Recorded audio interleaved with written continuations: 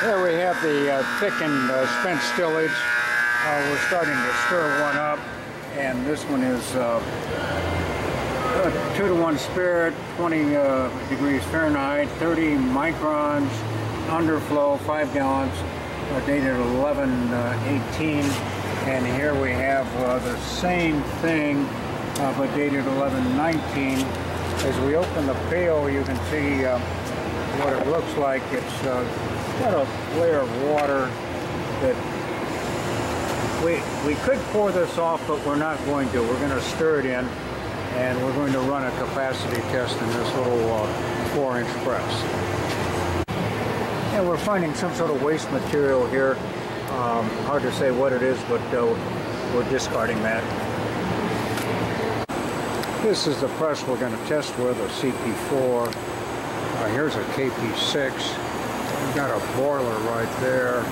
Here we have a shredder. We're in the shipping department, so there's a press they're getting ready to pack up. And there's a press going to be done. Screw department is down in there. Here they're welding out of the screws. But we're crowded in our test area. Okay, I think we can start scooping. We've got the press going at 15 RPM. We've got 1 bar air pressure, 15 PSI. And slot width on the screen, we measured 16 thousandths of an inch. Okay, free water coming out right away. That's a good sign. Although the 16 thousandth slot width is a bit big. We're dumping the liquid into trash containers. This will be trash. And when I see material get down here to the cake discharge, I'm going to close this cone. There I see some material coming out. So I reach over here, and I'm going to see I'm at 1 bar, and that's pushing it shut. Well, water comes out because that's just wet material that's been conveyed along. Wow, are we getting the liquid out of this? We're starting to form a plug. Look at that, forming a plug. Water's not running out anymore.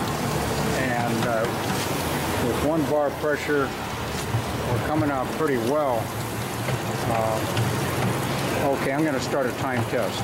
Press cake coming out. This press cake, if I grab it in my hand and squeeze it, I cannot get a drop out. I don't get any film between my fingers. I'm not going to get any drier than that in a screw press. I could increase that air pressure, I could slow down the RPM, but I'm going to get the same result. This stuff is beautiful. You hardly get a good application like this, and I had doubts. Press liquor reasonably clear. Wow, I'm feeding well because the cake is still coming out all the way around the cone uniformly. That's good, it's not channeling.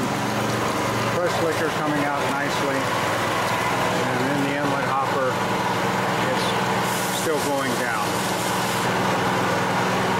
And there's a screw turning in the inlet hopper. Go ahead, you can feed the second pail.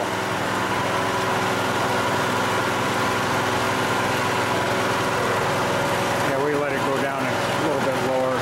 There goes the second pail of material.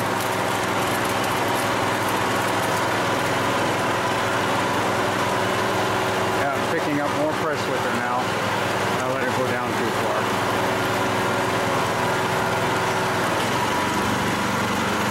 Anyway, looking awfully good. Okay, we ran 6.5 minutes. This is the trash stuff being collected. It fed all by itself without us poking it or touching anything. Yeah, it feeds beautifully. That's okay, I'll grab them. Open the cone for them. We'll show what happens when you open the cone. Okay.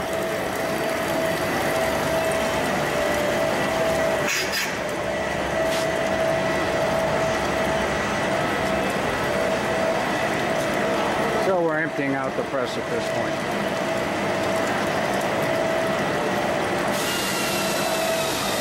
We're now in the assembly department. This is where we put presses together. One destined from Mexico.